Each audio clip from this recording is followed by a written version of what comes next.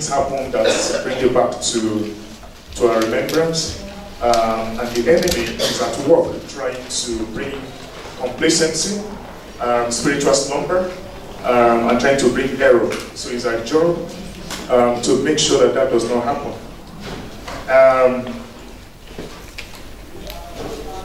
Let us pray. Father, in the name of Jesus, I give you praise and worship and I adore you.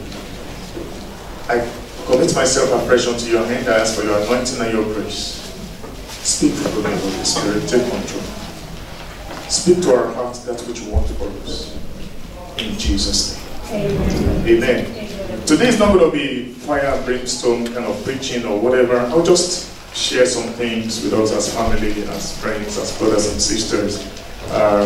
So we just take it as it goes. But through that, I really want you to open your hearts to what God will say to you.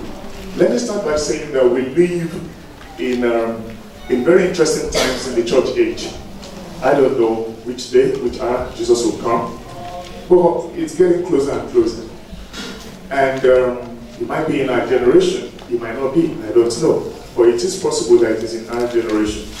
And what's happening is that there are also some things that are trying to strangulate the faith of Christians, to make us to not be aware, to make us to be caught unawares, to make us to be distracted, to make us to chase after other things, to the pursuit of God, to make us to not be on fire for God.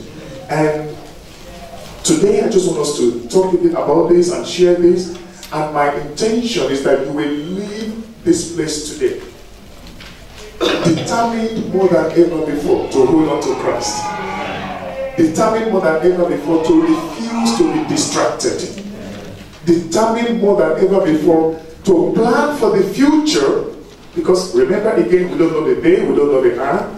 It could be not in our generation, so you want to plan, but at the same time to live ready daily, to not go from one extreme to the other.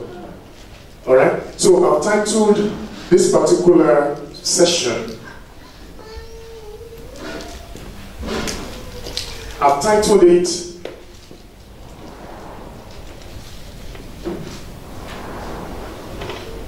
The Prophet Who Cried Wolf. The Prophet Who Cried Wolf. Now, for some of you that went to nursery schools, you probably know the story of the boy who cried wolf.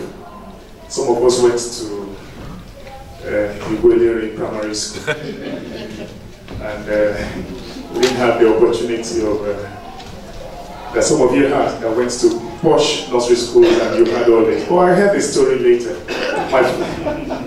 My friends told me. And the story of the boy who cried wolf goes something like this. There once was a shepherd boy who was bored as he sat on the hillside watching the village sleep, the village sheep. To amuse himself, he took a great breath and sang out, "Wolf, wolf! The wolf is chasing the sheep," he cried. The villagers come running up the hill to help the boy drive the wolf away. But when they arrived at the top of the hill, they found no wolf. So the boy laughed at the sight of their angry faces. "Don't cry wolf, shepherd boy," said the villagers, "when there's no wolf." So they went grumbling back down the hill. Later, the boy sang out again, "Wolf, wolf! The wolf is chasing the sheep." To his naughty delight, he watched the villagers run up the hill to help him drive the wolf away. When the villagers saw no wolf, they sternly said, "Save your fighting song for when there really is something wrong. Don't cry wolf when there is no wolf." But the boy just grinned and watched them go grumbling down the hill once more. You could see that the boy was enjoying this whole spectacle. Later, he saw a real wolf prowling about his flock. Alarmed, he leaped to his feet and sang out as loudly as he could, "Wolf! Wolf!" Well, you can imagine what happened.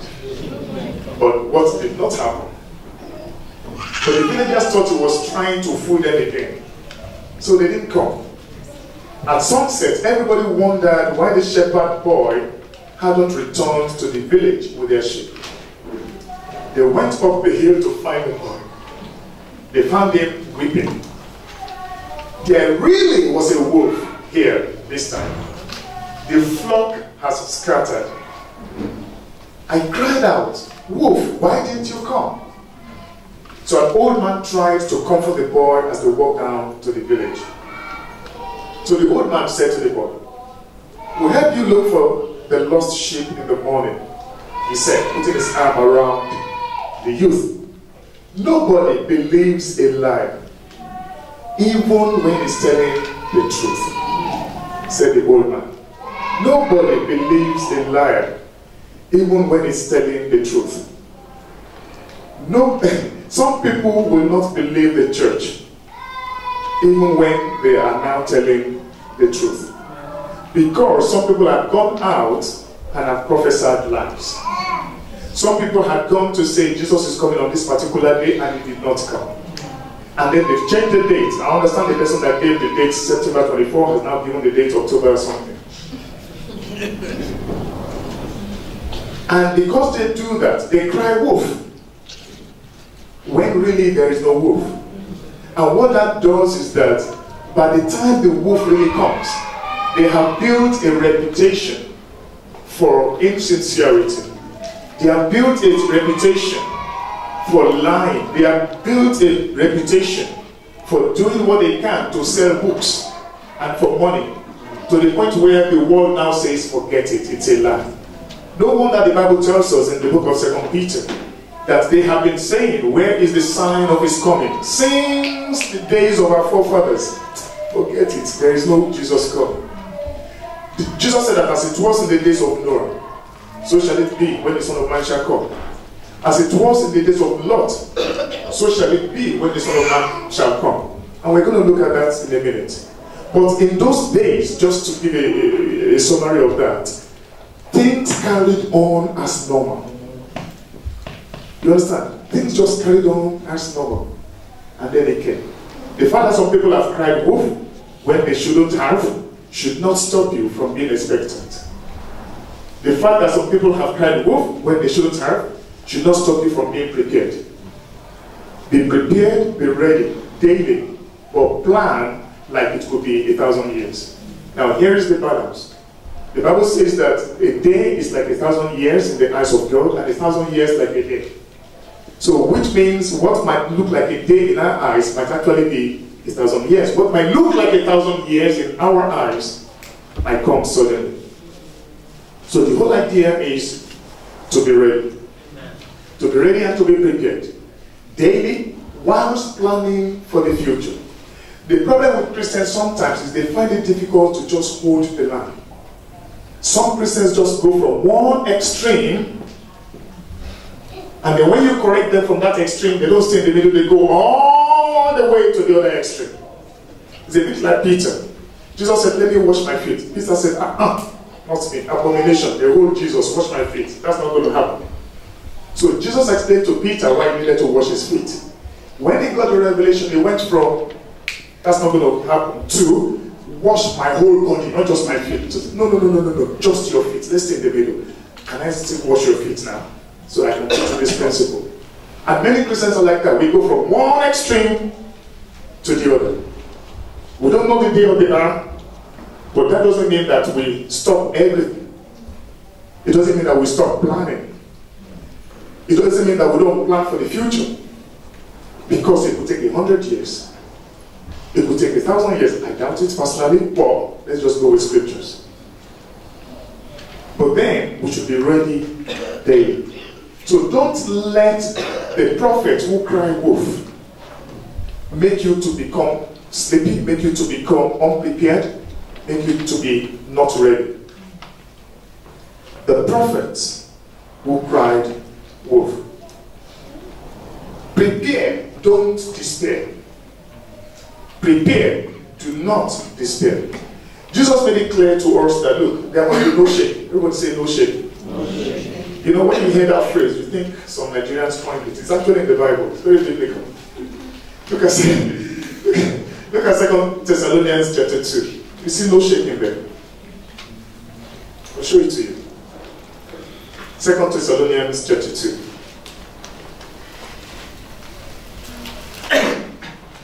I'm reading from the New King James Version, so if you have some of the funkier versions, it might say a different word. Starting from verse 1, 2 Thessalonians chapter 2, 2 Thessalonians chapter 2 from verse 1. Now, brethren, concerning the coming of our Lord Jesus Christ and our gathering together to him, we ask you not to be soon shaken in mind or troubled, either by spirit or by word, or by letter, as if from us, as though the day of Christ had come. So it's that first bit that says not to be soon shaken. Don't be shaken in your mind. As long as you're walking right with God, there's no shaking. You don't need to fret. You need to be of good cheer. You need to stay hopeful. You need to remain at peace. Jesus himself said to us, when you see these signs beginning to happen, look up, because your redemption draws near. Rejoice. There is no shaking. The Bible says that we need to understand the times that we live in. We should be like the sons of Issachar, who understood the times and what Israel ought to do. So you see that, I think, in 1 Chronicles. Let's have a quick look on that. 1 second.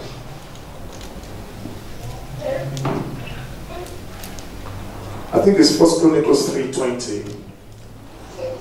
No, 1 Chronicles 12:32. 1 Chronicles 12:32. Just put it on the screen very quickly. 1 Chronicles 12:32. Chronicles is after Kings. Now, 1 Chronicles 12:32, actually looking at it from, say, verse 31.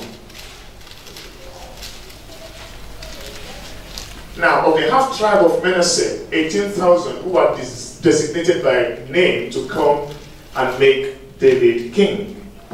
And then verse 32 says, of the sons of Issachar, who had understanding of the times to know what Israel ought to do. Two things. They had understanding of the times. Secondly, they knew what Israel ought to do. You need to understand the times that we live in. Talk to your neighbor. Do you know the time? You need to understand the time that we live in. Nice one, David. She went like that. You need to understand the time that we live in. But the purpose of knowing the time is so that you know what we ought to do. You understand? So, for example, when you wake up in the morning, I don't know what the first thing that you do is, but hopefully you look at the time, and then if you're, the early morning prayer person, when it's time for prayer, you get up and you pray. When it's time for dinner, you go get dinner. When it's time to go to school, you go to school. When it's time to go to work, you go to work, and so on and so forth. And when it's time to come to church, you come to church on time. For they needed to know what time it is and what Israel ought to do. By knowing the time that we live in, it gives us instruction, comes from it. You get instruction from knowing the time. You get direction from knowing the time. You get wisdom from knowing the time. You understand this? So, knowing the time is so that we know what to do. Some say that when you look at the prophetic clock of God, that Israel is the hour hand, the short one. That when that hour hand begins to move close to 12, and when it hits 12, then you know the time is up. And that Israel is that hour hand. That watch the events that go on in Jerusalem. Check it with scriptures, then you'll be able to track God's timing. You understand? And when you look at Israel, for example, I mean, there was a prophecy that a nation was going to be born in a day. For hundreds of years, it looked impossible. There was no sign that it was going to happen. And then in 1948, in one day, I think in March, in the month of March, bang! The nation of Israel was, quote and unquote, created. But it wasn't created. In the realm of the spirit, it had been. God has scattered the people to the different parts of the world for centuries. And then God said that he will begin to gather them from all the parts of the world back to Jerusalem.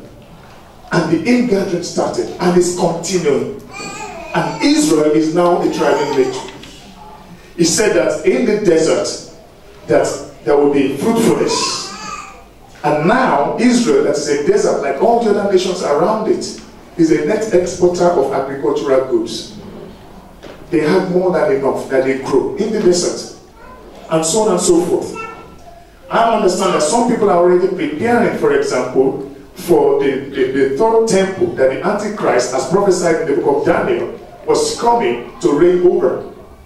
So when you begin to study all these events, not to talk about so many other things that Jesus spoke about, wars and rumors of wars, earthquakes in diverse places. In fact, by the time you go to the book of Timothy and it begins to talk about the state of man in the last days, and you look at what's going on, not just in this nation, but in the nations across the world, there's no doubt that we are far moved. So some say that the big hand, the minute hand, is very, very close to 12. We don't know the time. We don't know the day. We don't know the hour. But we are meant to be able to understand the time. So do not allow some false prophets to get you to the point where you write everything off. We need to still be prepared and we need to be ready. But be of good cheer. Stay hopeful. Remain at peace. Look up, for your redemption draws near. There shall be no shaking. Now, Jesus also told us that one of the ways by which we know the time, he said, as it was in the days of Noah, so shall it be when the Son of Man shall come. As it was in the days of Lot, so shall it be when the Son of Man shall come. So when you want to know when the Son of Man shall come, then know how it was in the days of Noah. When you want to know how it will be when the Son of Man shall come, know how it was in the days of Lot. So let's start with Lot. Luke chapter 17, verse 28 to 30.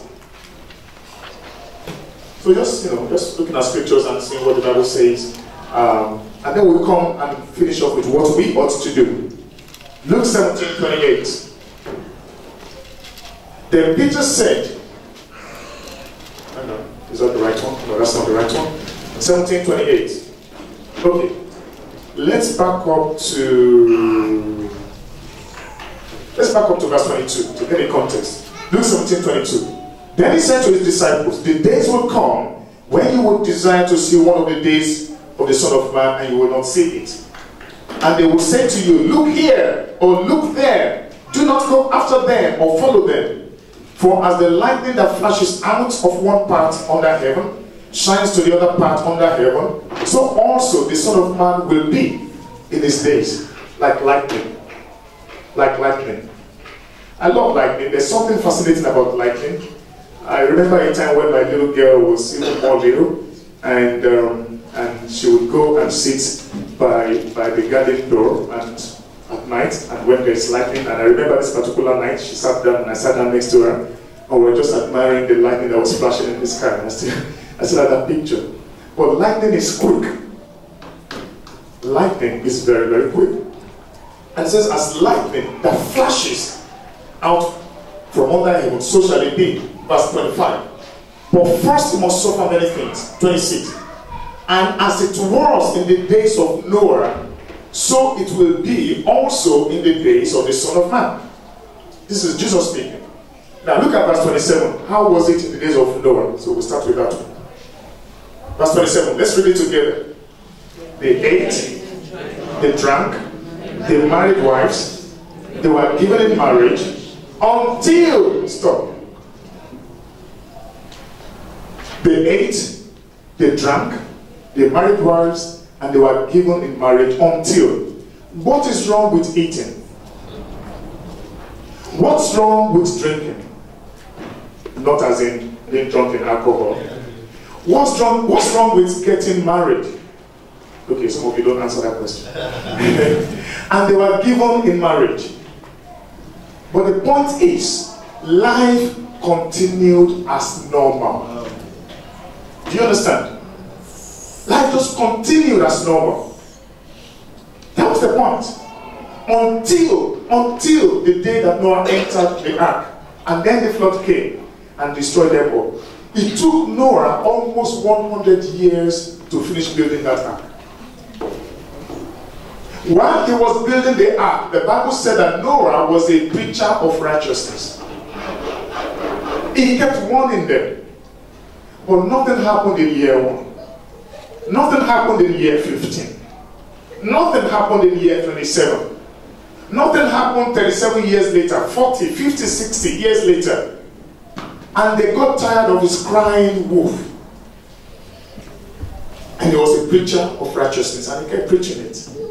So they continued with life. It just continued. Until the day that Noah entered the ark. And the flood came and then destroyed them all. Verse 28, likewise as it was also in the days of Lot. Look at that again. Let's read it together. What did they do? They ate, they drank, they bought, they sowed, they planted, they built. What's wrong with that? Are we meant to be eating? Of course, you don't eat after a while, you die. They drank, they did business. Should we be doing business? Oh yes. Buy, sell, build, do it. Prosper. They planted, they built. Life carried on. Verse 29. But on the day that Lot went out of Sodom, it rained fire and brimstone from heaven and destroyed them all. Verse 30. Even so. Everybody say even so. Even so. These are the sort of things you should underline if you still carry a book Bible. Even so, will it be in the day when the Son of Man is revealed? That's exactly how it's going to be. Which means life will go on as normal. And then, bam, he comes. And then he says a few things. In that day, he who is on the housetop, and his goods are in the house, forget about your goods, just, go for it. And then in verse 22, he talks about, remember Lot's wife. And then also in 2 Peter chapter 2, 2 Peter chapter 2, we read from verse 3 to verse 7. The best way to check the Bible is to use the Bible to check the Bible. So 2 Peter chapter 2 from verse 3. Chapter 2 from verse 3.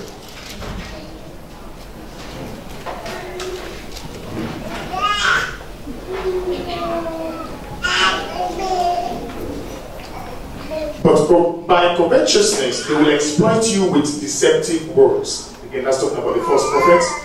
For a long time, their judgment has not been idle, and their destruction does not slumber. Verse 4. For if God did not spare the angels who sinned and cast them down to hell and delivered them into chains of darkness to be reserved for judgment, and did not spare the ancient world, but saved Noah. Everybody say, saved Noah. Saved Noah. The same way God saved Noah, God will save you. Amen. All you need to do is to stand in righteousness. God's hand is not short to save. Don't try to work out your own salvation in this when it comes to this. Rather, put your trust in God. Put your trust in God. So, he saved Noah, one of 8 people, a preacher of righteousness, bringing in the flood on the world of the ungodly. So all you need to do is to make sure that you are not part of the world of the ungodly. Don't be part with them. Verse 6. And turning the cities of Sodom and Gomorrah into ashes, it condemned them to destruction, making them an example to those who afterward would live ungodly. So what happened in the cities of Sodom and Gomorrah is an example unto us. that we ought to live godly and not ungodly. But look at verse 7. It delivered righteous Lot. So Noah was called righteous, a preacher of righteousness. Lot was called righteous. Noah was delivered. Lot was delivered. You will be delivered. Amen. Because you are the righteousness of God in Christ Jesus. Stay in that righteousness, and God will deliver you. Amen. And it says in verse 8, for that righteous man dwelling among them tormented his righteous soul from day to day by seeing and hearing their lawless deeds. Let me explain. So Lot was in Sodom, Lot was in Gomorrah. He saw the unrighteousness and the lawlessness, but it was a torment for his soul. Why? Because he chose not to be part of them. He was in them, but not part of them. So that creates conflict, internal turmoil. The government began to make laws that the thing that the Bible says is ungodly, the government is trying to make it law. And then the government is trying to turn on those who are against what the Bible says is ungodly and to turn them to criminals. And even trying to force them to do that which is ungodly. That tormented his soul. That should torment your soul. My brothers and sisters, we live in those days now. I don't know whether you read the news or whether you mix with people. Amazing things are happening that are so unbiblical, it is unbelievable. But it's not just that they're unbiblical, it is that they are now being made into law. And you think, excuse me, even if you forget the Bible, is this even normal? Does this make sense? I mean, I don't need to go into examples. We thought it was same-sex that was the issue. They've moved on to, I had another one recently, something binary, gender binaries. Come on, you read these things where young people are not even old, are saying that they are gender binary neutral. Yes. Is that the phrase? Yes. So they are neither male nor female. I thought the Bible said male and female, God made them. Who changed the rules? Where did that one come from? Do you understand what I'm saying? We live in that age now. I was driving to work. I was listening to a debate on radio. And this young man came and he was talking. He said, I'm a conservative. And the interviewer was intrigued. He said, oh, tell me a bit about yourself. Oh, he said, you know, most of the people I hang out with, my generation, were gender neutral, binary. I had to go and check it out. Because the people I know don't talk like that. I said, what is this one? So I found out that they are declaring that gender is not relevant and you should choose to be gender neutral. Where is that going? So a man can act like a woman can act like a man can do whatever with anybody, because you see, it's not about man or woman anymore. So the moment you take that out of the equation, where is it immoral? So you redefine the foundation and the basis of morality. You wipe it all off and you rewrite the rules. And that's the age we're living in. We're living in an age where some people are pushing for sex between an adult and a child to be made legal. We call it pedophilia at the moment. I pray that this will not be the sort of prophecy that comes true. But people are pushing to make it into law. In certain countries, it is legal, it is okay for a human being to have, I know there are younger people here, but to mate with an animal, it is by law okay. Are you listening to me? Now, are you shocked by these things? Because you ought to. Don't be so used to those things that your level of sensitivity has been dulled. Don't. Stay sharp. Do you understand what I'm saying? Stay sharp in the spirit. Call white, white. Call black, black. Don't go into all those gray areas. It's a slippery slope. It's a slippery slope. Now, when you begin to think like that, does it bother you? Is it any wonder that such a person will now come and say, I don't believe in God? How can they believe in God? Because the God of the Bible goes against all these things and makes it clear in black and white. And that exactly was the state in those days. That's what was happening. That's what was happening. Now, which scripture are we looking at? 2 Peter chapter 2. And verse 7. And delivered righteous Lot, who was oppressed by the filthy conduct. Did you see that? Their filthy conduct oppressed him. Sometimes I feel like Jeremiah. I pray to God, I say, don't make me like Jeremiah. He was known as the wicked prophet. And I'm saying, Lord, what is going on? But then sometimes I look around and it looks like I'm being over spiritual. I'm telling you the truth. Sometimes I just feel like that. Now I can understand how Lot, it oppressed him. Those thoughts bothered him. Because he was almost a loner thinking like that. Which was why when it came to the time of being delivered, only he and his household were delivered. When it came to the time of Noah being delivered, only him and his household, of total of 8 people, were delivered. Can you imagine how many people were in the land? So it is not about going with what is seen as politically correct. Don't be so educated that you educate God out of your thinking. Don't do it. Especially young people, I beg you. Do not do it. Don't do it. It's a slippery slope. Hand on to God. We live in a day and age where the assault is not by a physical devil that you can see that has horns and tail. The assault is on the thoughts, the values, the basics of what make us beings. That's where the assault is. It's internal. The assault is on the heart. It's on what you hold in your heart. The combination of the thoughts, the ideas, the values, the belief system that you carry here. Sometimes when our children go to school, even the so-called religious education has changed. Some of it is now beginning to attack Christianity. Am I talking right, guys? And if you don't know the word of God, you could let your child go to religious education and they educate faith out of them. And they have to stand their feet. I remember when my child was doing religious education in A levels or something like that. And a vicar, complete with collar,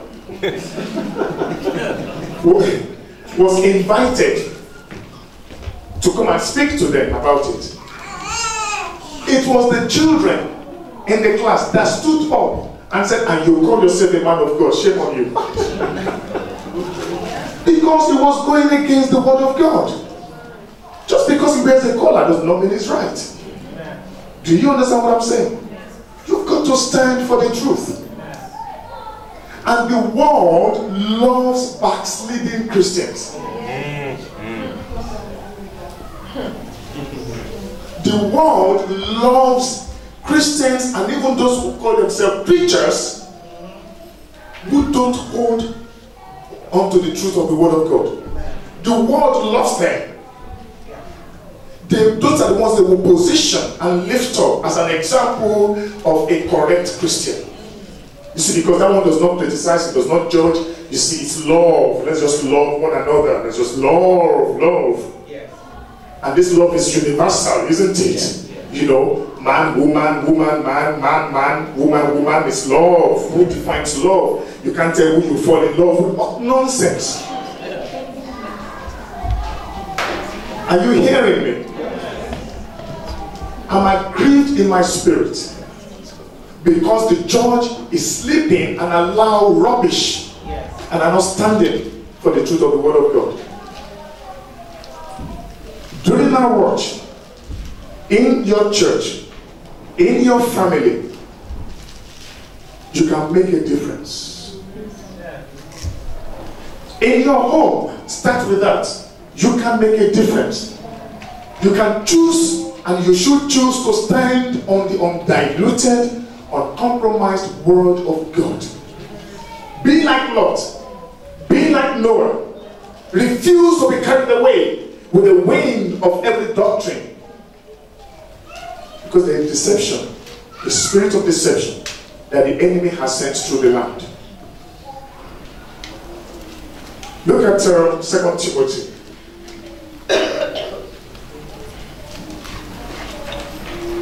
Actually, let's start with 1 Timothy chapter 4. 1 Timothy chapter 4 verse 1. Look at this. Now, the Spirit expressly, everybody say expressly. Expressly means explicitly, clearly, without any doubt. The Holy Spirit says that in the latter times, and we're in those times, some will depart from the faith. That's not a prophecy that has your name against it. Yeah. Do you understand what I'm saying? The fact that this one is in the Bible does not mean this is the one you shouldn't let happen to you. Some will depart from the faith. You cannot depart from something you are not in. Some say, well, they really were not in, they didn't really believe. No, that's not what the Bible said. It said they were in the faith, and then they departed from the faith. We've got to wake up to this. It does not happen overnight. It does not happen overnight. It starts by having reasons not to be in fellowship. It starts by having reasons not to pray.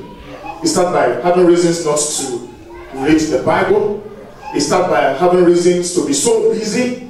It starts by eating, drinking, getting married, and not doing the things of God. Nothing wrong with that, but not focusing on God. It starts by not getting our priorities right. Today, the whole essence of this message is to rearrange and reorder your life around Jesus, around the Word of God, around God. Do you understand? Let your priorities be rearranged with God at the center of it. If the enemy comes and he knows the buttons that he can press in each of us, he knows. He knows what can pull you away. He knows. For some people, it's women. For some, it's men. I was going to say for some men, it's women, but nowadays it could be.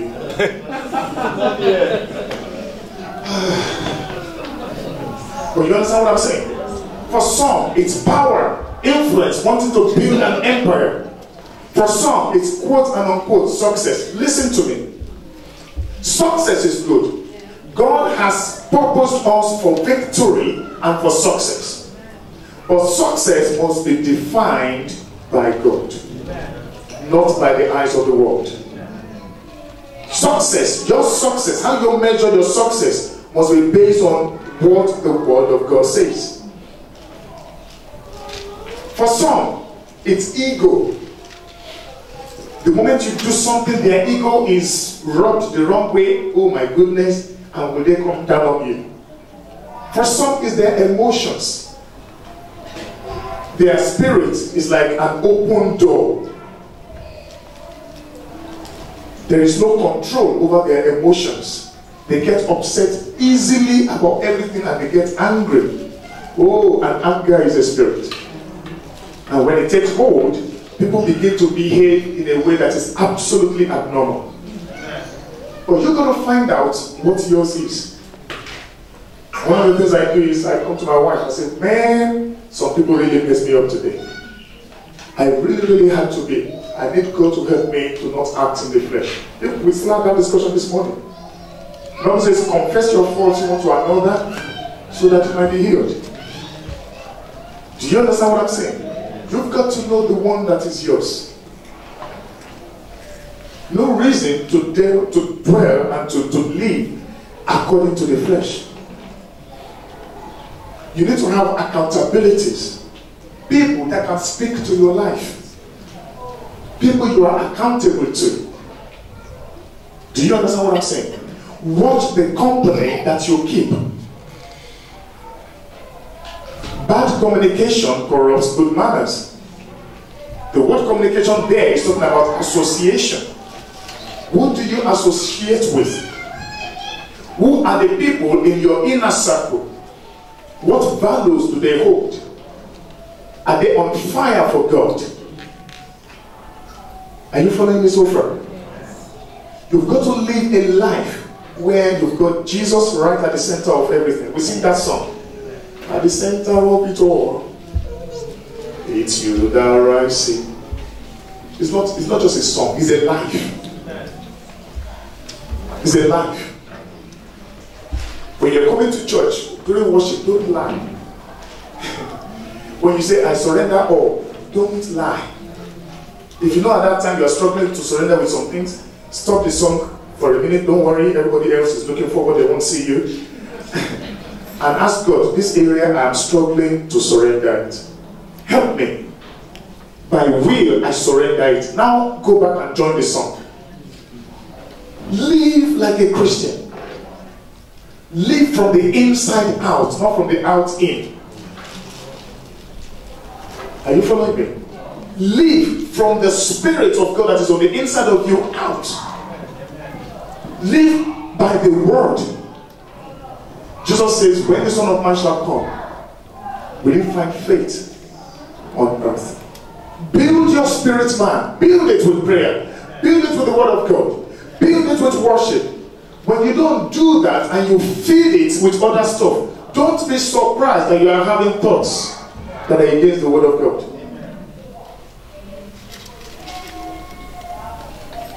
What comes out is dependent on what goes in. Feed your spirit. Feed your soul. When you are born again, it's your spirit that is born again. But your soul goes through a process.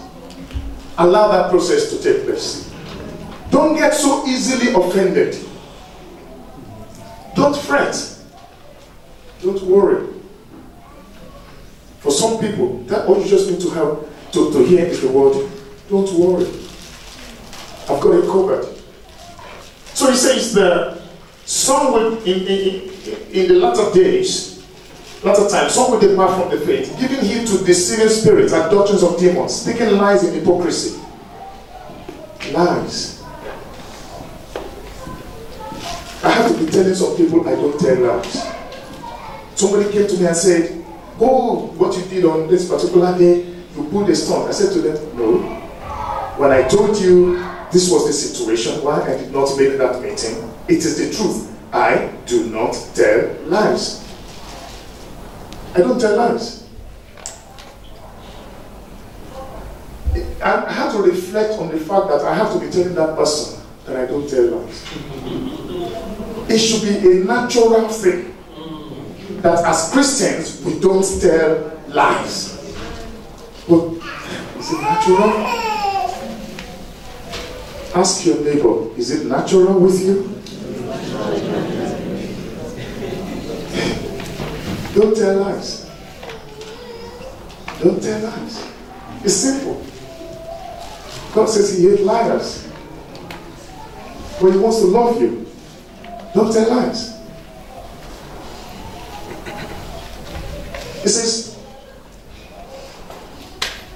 giving heed to deceiving spirits. You see, deceiving spirits, spirits of deception, they don't just come and get in. If there is a lying spirit on the inside, it will attract a deceiving spirit. And the one that is lying now becomes deceived and begins to deceive other people. Don't walk in darkness, crooks, shady, hiding everything. Having their conscience seared with hot iron. And then verse 6. If you instruct the brethren in these things, which I'm doing, as we begin to close, you will be a good minister of Jesus Christ, nourished in the words of faith, of the good doctrine which you have carefully followed. Find the good doctrine, carefully follow it. Somebody wants to steal that doctrine from your heart. Amen? Amen. When the Son of Man shall come, will he find faith on earth? Watch the company that you keep.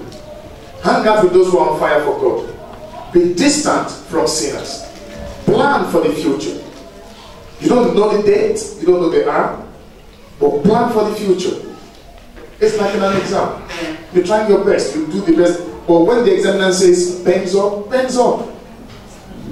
When Jesus comes and he says, time up, time up. But until he says so, we walk, we serve, we walk by faith, we walk in righteousness, we walk in truth. Keep winning souls. Keep looking for opportunity to witness to somebody. Keep pursuing destiny. Keep up with the assignment that God has for you. Stay busy. How do you want God to find you? How do you want Jesus to find you when he comes? Let him find you busy in his house. Busy doing the things of God. Your heart doing the things of God. Have a long-term godly plan. Plan, but make it a godly one.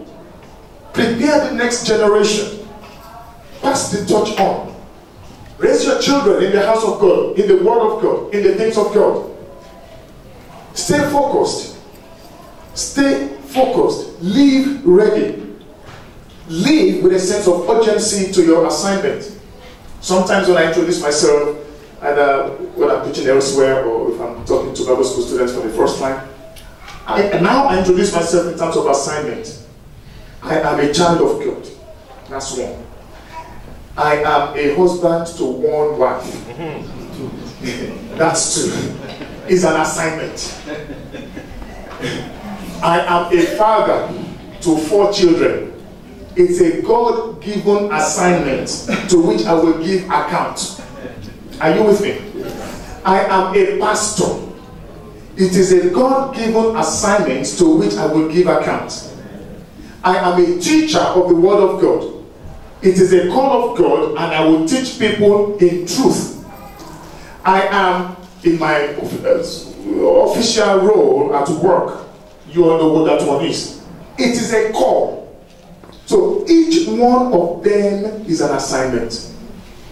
Any other assignment that somebody is trying to throw onto my plate, if I check it and it's not a God-given assignment, I push it out. If you do not focus on God's agenda for you, you will end up running somebody else's agenda. What's God's agenda for you? What's your assignment? How faithfully are you pursuing it? What will make you to throw it all up and walk away from it? Then what happens when Jesus comes? What account would you give? So I close with this one. What's your assignment? What's your agenda? How are you following it through? What are you going to do about it? If by chance you walked away from it because, life happens, all sorts of pressures, it's never too late. Go right back to the center of it. Go right back to the center of it. When some of the pressure comes and I see other agendas trying to squeeze me in a certain direction, I begin to moan to my wife, may God bless her. I just begin to moan. So I get it out of the way. I clear my head. Then I get back on track. What's your agenda? Have somebody you are accountable to. Don't be so secretive and private about your own life. It's my life. Nobody should know about my life. The devil knows so. And he will operate in darkness. He loves darkness. He's the prince of darkness. Don't walk in darkness. Walk in the light. In the light, everything is made plain. When Jesus comes, you will find faith in your life. When Jesus comes, he will find you being busy doing the work of God. The enemy will not be able to sift you. Jesus said to Peter, the enemy has planned to sift you, but I have prayed for you that your faith will hold. I pray for you that your faith will hold. In every area that the enemy tries to sift you, I come against that spirit in the name of Jesus. I bind you. I command you to lose your hold over the people. Every godly assignment that God has for his people in this place, I call it to manifestation in the name of Jesus. Every spirit of destruction, I want to take you away from the pursuit of God's plan. I come against such spirits. I bind you. I rebuke you. You will not have your way in the lives of these people. In the name of Jesus. You will fulfill God's plans. You will prosper. You will live in health. You will declare the glory of the Lord. You will walk in righteousness. God's work will prosper in your hands. When Jesus comes, you will be able to give a good account of how you lived your life. It is well with you. It is well with you. You are divinely protected from deception. Wrong doctrines shall not be your portion. In the name of Jesus, God will give you a sensitivity in your spirit. I pray for the gift of discernment of spirits, that you will know about what spirits things are operating. It will be well with you. It shall be well with you. In the name of Jesus, every opposition that comes your way, in the mighty name of Jesus, they shall fall for your sake. They shall come 7 ways, they shall come 1 way, they shall scatter 7 ways with terror. In the name of Jesus, your heart will be on fire for God. You will prosper. You will do well. In the name of Jesus, it shall be well with you. Say unto the righteous, it is well with them. It is well with you. It is well with your household. It is well with your husband. It is well with your wife. It is well with your children. It is well with your health. It is well with your mind. It is well with you. It is well with your education. In the name of Jesus, whatsoever you shall lay your hands upon shall prosper. In the name of Jesus, we thank God for your life. Lord, we give you praise. We worship you. Come, Lord Jesus. But before then, use us to do your work. We thank you, Father. In Jesus' name. Amen. Amen.